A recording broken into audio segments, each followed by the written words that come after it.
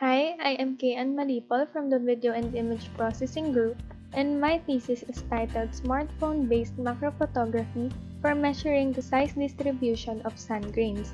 In the Philippines, despite having one of the longest coastlines in the world, there is limited study on its sea sand, and the available sand database in the country is only for the sand used for construction. With this study, there would be an available database on the size distribution of sand, and it could be correlated with its origin and types of conditions. This could also be applied in detecting microplastics, which is one of the major problems faced by the marine environment. To do this, there are three things to remember. Due to the work-from-home situation, the first objective of the study is to provide an image protocol for capturing sand particles.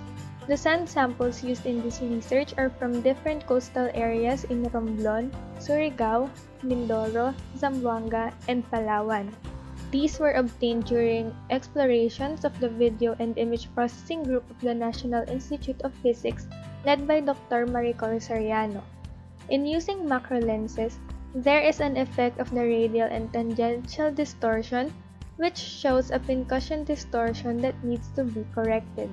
Therefore, the second objective is to properly calibrate the smartphone camera with the macro lens to obtain the parameters including the distortion coefficients to be able to undistort the images. Finally, with the rectified images, the area of the particles can be measured. The objectives of the study were all met, and the different sand size and shape characteristics of the sand samples were obtained.